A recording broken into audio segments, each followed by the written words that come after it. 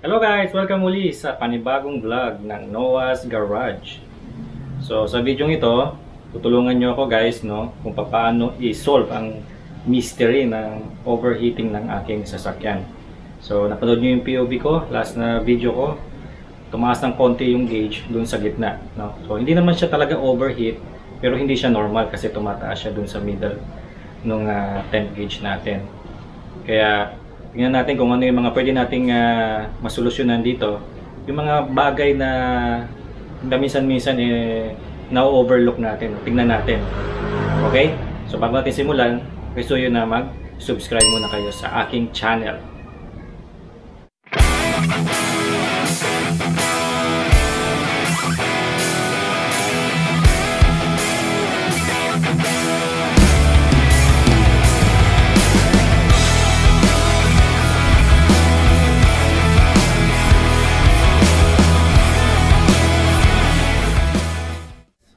Okay guys, last time napakita ko sa inyo na may merchandise na tayo, na meron akong gagamitin na damit.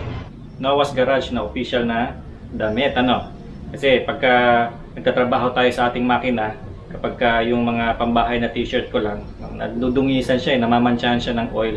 So sayang naman yung mga damit na yun. At least ito, kulay itim, Suot natin. Ayos ba guys? Ganda, di ba? Ayan. So kung type nyo rin ito, gusto nyo rin magkaroon ng ganito mga t-shirt, PM nyo lang ako dun sa aking FB Messenger, sa FB page natin. Okay, so check natin yung ating makina. Okay guys, so alam niyo yung history ng aking Montero.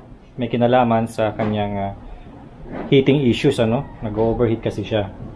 Pero sabi ko nga kanina, hindi naman siya totally nag-overheat. Nasa normal temperature pa rin naman siya, kaya lang tumataas ng husto yung kanyang gauge. So ayaw nating mapunta yun sa red line, di ba?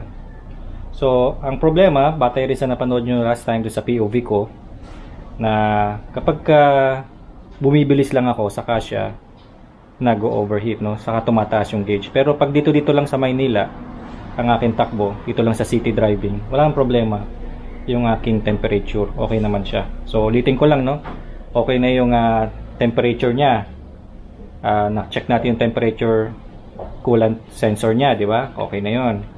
Yung coolant niya bago, okay na rin yon. Yung kanyang thermostat bago rin, okay rin yon. At yung kanyang silicone oil do sa fan clutch, na refill na rin natin, okay na rin yon. Ngayon, kapag meron kayong same problem katulad ko, na parang iniisip nyo na lahat na nagawa na ninyo sa inyong makina pero nag-overheat pa rin, huwag kayong masiraan ng loob. Ganun talaga ang sasakyan, Kailangan nyo talagang i-diagnose yan isa-isa. Kaya bago kayo masiraan ng loob na sabihin nyo, ay baka palitan na yung radiator, huwag munang ganun ang isipin nyo. Ay baka palitan yung head gasket, ibaba yung makina, buksan yung makina. Huwag nyo munang isipin yun. Yun yung pinakahuli na gagawin natin. So, isipin nyo muna yung mga maliliit na bagay. I-diagnose nyo muna mabuti, yung inyong engine. So, base sa aking research, na kapag daw nag-overheat o umiinit ang temperature, tumataas yung temperature, kapag tumatakbo kayo, ang one cause daw nun ay yung airflow, insufficient airflow. So, ito yung grill natin, di ba? Tinanggal ko lang yung takip, yung front grill natin. So, kapag tumatakbo ang sasakyan, mas maganda na walang masyadong nakablock dito sa harapan niya, para yung hangin ay dire-diretso, So, yung ibang sasakyan, yung ibang owners, di ba? Naglalagay pa ng mga malaking busina, di ba? Hindi pala advisable yon kasi pwede mag-overheat ang inyong sasakyan kasi nabablock niya yung hangin.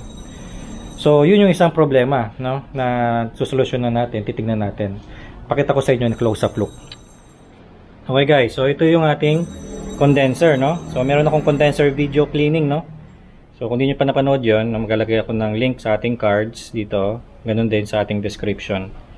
So, nilinis natin yan, Usually, kung kayo ay laging bumabiyahe ng malayo, mapapansin niyo yung inyong condenser ay puno ng mga bugs yan, mga insekto. Yung iba may mga leaves pa, yun yung humaharang dun sa hangin. Pero makita nyo yung akin, kasi since na hindi naman ito gamit, no, wala naman siyang masyadong mga dumi, wala siyang mga bugs, no, walang insekto, di ba? Yan. So okay naman siya. So para makasiguro tayo, di ba, ang gagawin natin diyan, bugahan lang natin ng tubig mamaya at bugahan natin ng air compressor, no, pressurized air, no, para malinis siya. Tapos tingnan niyo yung yung radiator niya. Wait lang. Ayan. So mamaya ilagyan natin ng tubig yan, pero tap water lang, no, para mahugasan siya kahit paano. Tapos bubugahan din natin ng hangin. Okay? Yung ating hose, itong mga radiator hose natin, ito okay pa naman siya, no? Wala pa siyang crack, no? Okay pa siya. Pati yung lower hose natin, yung ginawa natin sa thermostat, okay pa rin yung hose nun, makapal pa hindi pa siya malambot. So makita nyo dito sa coolant natin, nasa gitna siya, no? So hindi naman siya nagbabawas, hindi rin siya dumadami. So ibig sabihin wala siyang leak, wala tayong leak sa system, no? Ayan. So ang mga possible reasons, guys, yun nga, yung airflow. So linisin natin ito. Tapos isa pang reason ay yung belts natin dito, no? Meron tayong higpitan dyan mamaya, pakita ko sa inyo. Yan, kasi ang kita nyo, ang 4D56 na Montero, ano yan, multiple drive belt yan, no? Marami siyang belt. So iba yung belt ng compressor, iba yung belt na nandun sa alternator tsaka dun sa water pump. Pero itong belt na ito, yan, ito, di ba tinanggal yan nung nag silicone oil refill tayo, kaya sigurado ako na mahigpit pa yan, no? So titingnan nyo lang yung yung belt ninyo, hihipuin nyo kung maluwag na. Pag maluwag na, it is either na hihigpitan nyo lang yung sa idler pulley or palitin na yung belt. Yung aking belt okay pa wala naman siyang mga crack. Pero ito pakita ko sa inyo, dali lang, yan, itong AC belt natin, yan, para sa aircon, yan, para sa compressor, yan ay tumutunog, nag-i-squeak yan minsan. Kaya ang ginagawa ko dyan, winiwisikan ko ng tubig. Pag winiwisikan ko ng tubig yan, nawawala yung squeak. So it is either na maluwag lang siya, hihigpitan natin siya ngayon yan. Higpitan natin siya ngayon, okay? Doon lang higpitan niya, no? Sa may tornilyo na yan, okay? Doon lang siya hinihigpitan. So yan ang gagawin natin ngayon. Hugasan natin yung radiator, tapos higpitan natin tong belt na ito, and kung posible palitan din natin itong radiator cap, no? Maghahanap tayo ng radiator cap sa Banawe, no? Kasi syempre ito yung isa sa mga laging nane-neglect, no? Akala natin walang problema yung radiator cap, pero may problema pala. Though sa tingin ko talaga walang problema itong radiator cap ko, kasi pa siya makaros pa siya, no? Yung pressure kaya pa niya. So subukan natin maghanap ng radiator cap, mura lang naman ito. Though yung original mahal, yung OEM na Mitsubishi. Tingnan natin na maghanap tayo mamaya sa Banawe. So ito yung huli natin, So isa pang nabanggit ko nung nag-POV ako, guys, no? 'Di ba? Sabi ko na yung aking AUX fan ay naka-on lagi, Do kapag idle ang sasakyan, talagang dapat naka-on 'yan. Lalo na pag naka-on yung AC ninyo, yung aircon ninyo, dapat naka-on talaga 'yan. Ang pinagtataka ko lang, kapag galing ako ng biyahe, malayong biyahe, so pinapahinga ko na yung engine, hindi ko pa pinapatay yung engine, pinapahinga ko lang. Muon pa rin siya kahit na nakapatay yung AC, no? So isa rin yan sa titingnan natin, So for now, na-check natin yung itong hoses, yung coolant natin, wala naman siyang leak kasi ganun pa rin yung level niya. Nagpunta na tayo ng Malolos at pabalik dito ng Maynila, hindi naman nagbawas ng coolant, no? Siguro check na rin natin itong radiator cap, open ko mamaya. Tapos open ko yung engine ano, para mag-bleed out yung hangin. Okay, so linisin natin to. Mag-bleed tayo ng air sa system. Linisin natin yung radiator. Tapos higpitan natin yung belt dito.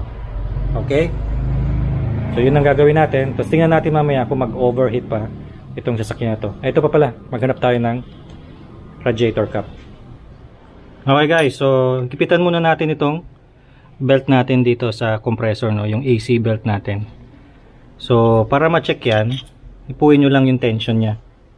Yung akin okay pa naman eh, pero bakit nag-squeak siya, diba? So higpitan lang natin ng kaunti. Para maigpitan yan, kailangan nyo lang higpitan to, itong tornilyo na to. Idler pulley to eh. Ayan. Kung gusto nyo tanggalin guys yung belt, meron lang kayong tatanggalin dito yung tornilyo naman dyan sa pulley na yan. Matatanggal nyo na yung belt na yan. So pagka magtanggal ako ng belt guys, i-video ko rin yun kung paano magtanggal ng AC belt. Okay, so kailangan nyo lang siguro ng 12 na. So higpitan lang natin guys ng kaunti, kaunting lang.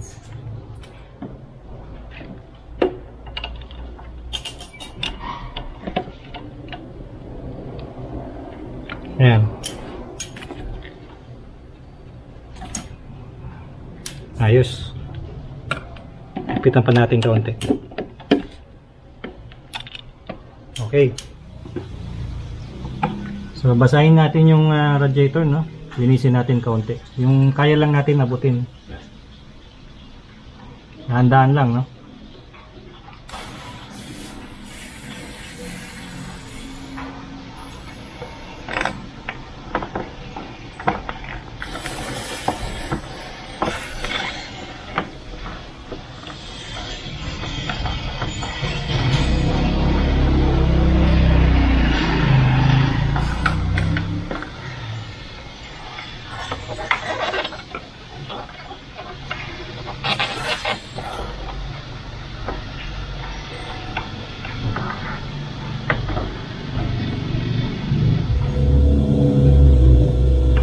Tuyuin natin na lang using compressor air.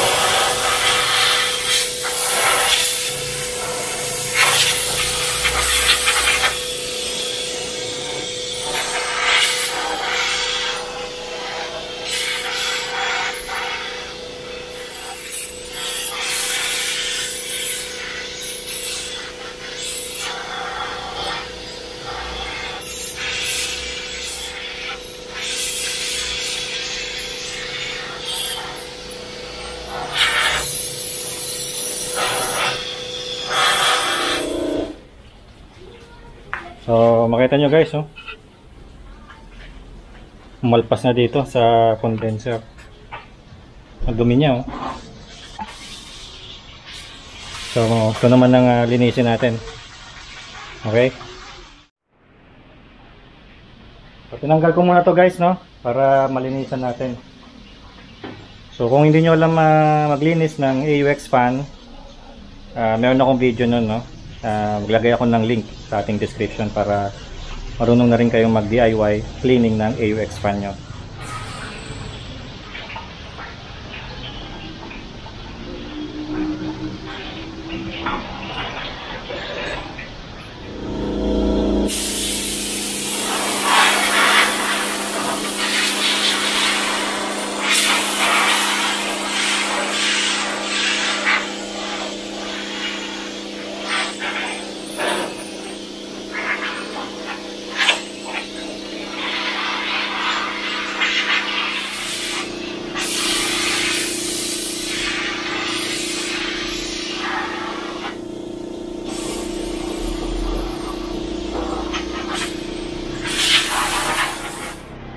So guys, so nilagay ko na ito, kung AUX fan natin. Bago natin i-bleed, no, maghanap tayo ng radiator cap. Okay? Okay guys, so nakabili na tayo ng radiator cap. Itong nabili natin, yan, Sun K. So aftermarket siya. Hindi na natin siguro kailangan bumili pa nung original, no, nung OEM, kasi napakamahal nun. So ito yung ikakabit natin ngayon, ano. Yan, yung maliit lang yung goma nya. Dalawang klase kasi ang radiator cap, isang malaki saka isang maliit yung butas, yung goma sa gitna. Okay, so specs naman ito 108 din yung pressure rating nya, 1.1 din yung nakalagay dito sa specs nya, no. So sukat na sukat ito doon sa ating OEM na radiator cap. So sana maging maayos na, no. Okay guys, so tapos na natin i-bleed. Hindi ko na pinakita yun, ano, off cam na yon. Ilagay ko na rin yung bago nating radiator cap. Yan. So i-drive test natin siya guys, no. Tingnan natin kung tataas pa yung gauge nya. Pakita ko sa inyo guys, na kita nyo ba? So mataas pa rin siya, no. Tumaas pa rin siya eh. Ayan, bumaba na naman siya. Basta pag guminto ako, bumababa yan. Pero pagka pinaspasan ko, pag umabot ako ng mga 2000 RPM pataas, yan, aakyat na siya. So nakita natin kanina, nilinisan natin yung condenser, yung radiator, wala naman siya mga bara. So hindi ko alam kung ano nang problema nito. Siguro water pump, siguro, di ko alam. So babalitaan ko kayo, no. So sa city driving okay lang naman tong Montero ko, walang problema. Ang problema hindi ko mailabas sa out of town, no, sa mga probinsya. Pero nakapag malolos naman tayo, yun nga lang, tumataas yung gauge pagka maharurot ako, na pagka mabilis ang takbo. So ang takbo ko dapat 70, 80 lang, ganyan. Normal na yun. So babalitaan ko kayo guys kung ano pa yung mga dapat natin gawin dito. So sana may natutunan kayo sa vlog na ito, no. Pakisuyo na i-like ito, mag-subscribe kayo, ganun din pakisuyo na hit yung bell icon para updated kayo sa mga next DIY videos natin. Okay, maraming salamat sa panonood guys. Sa ulitin.